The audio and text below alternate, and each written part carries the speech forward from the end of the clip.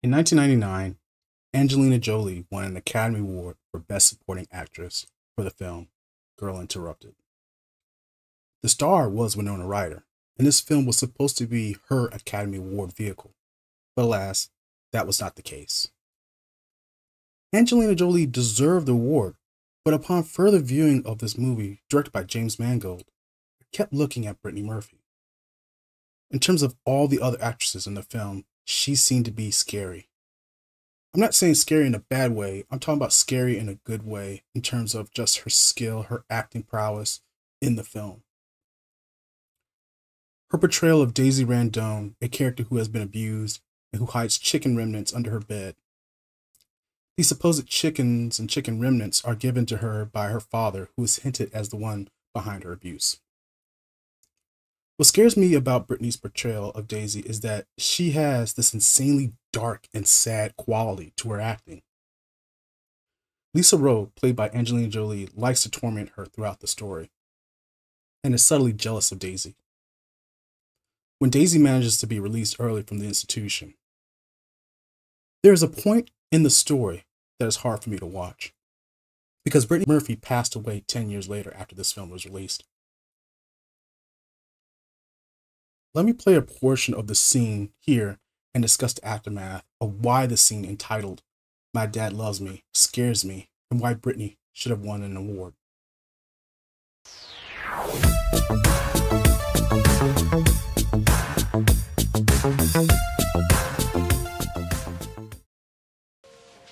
I thought you didn't do Valium. Tell me how the safety net is working for you. Tell me that you don't take that blade and drag it across your skin and pray for the courage to press down. Tell me how your daddy helps you cope with that. Illuminate me. My father loves me. I bet. With every inch of his manhood. Oh, God.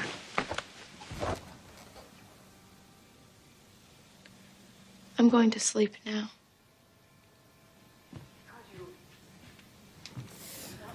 Oh. Please be gone in the morning. You're just jealous, Lisa. Because I got better. Because I was released. Because I have a chance. At a life. They didn't release you because you're better, Daisy.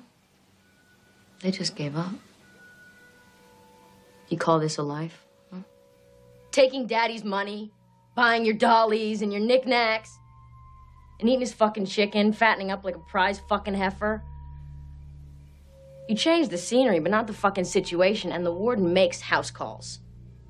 And everybody knows that he fucks you. What they don't know is that you like it. You like it. Shut the fuck up! But hey, man, it's cool, it's okay.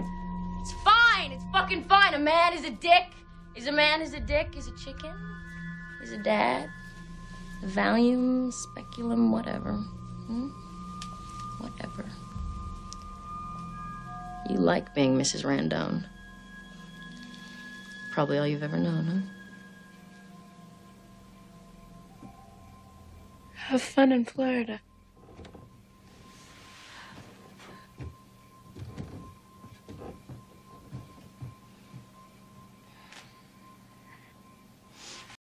This scene is staged just like a horror scene, from the way Lisa looks up at Daisy as a predator.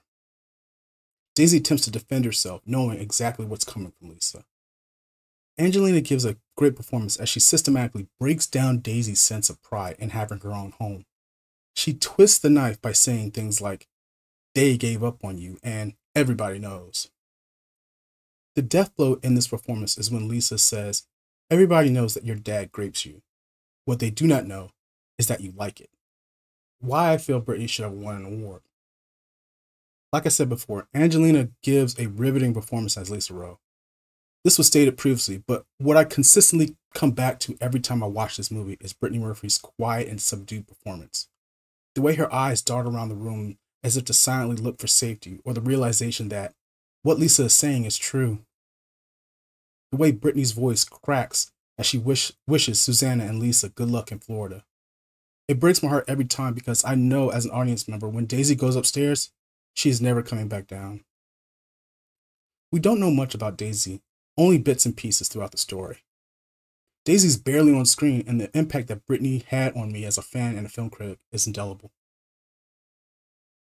One of my two favorite Brittany Murphy movies is Drop Dead Gorgeous. Kind of like asking why all the guys too cold. How old is going to be again? Mm-hmm.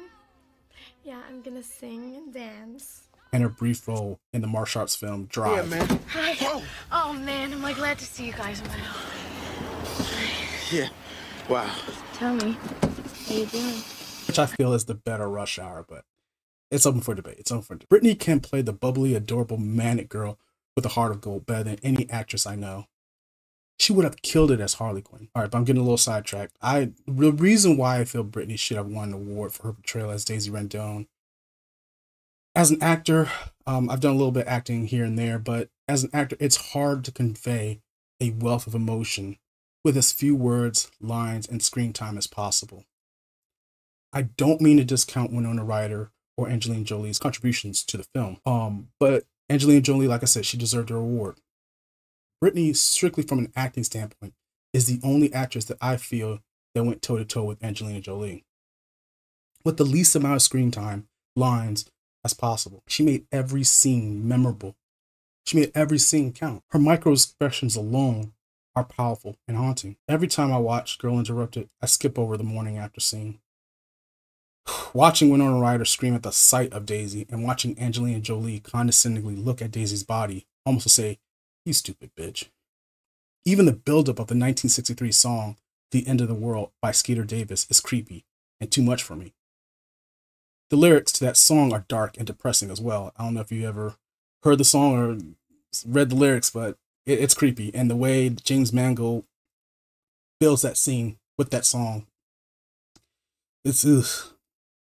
I mean, I'm a fan of horror movies, and I don't know why this scene affects me so much, other than the fact that it feels so real, so hurtful, so depressing and sadistic.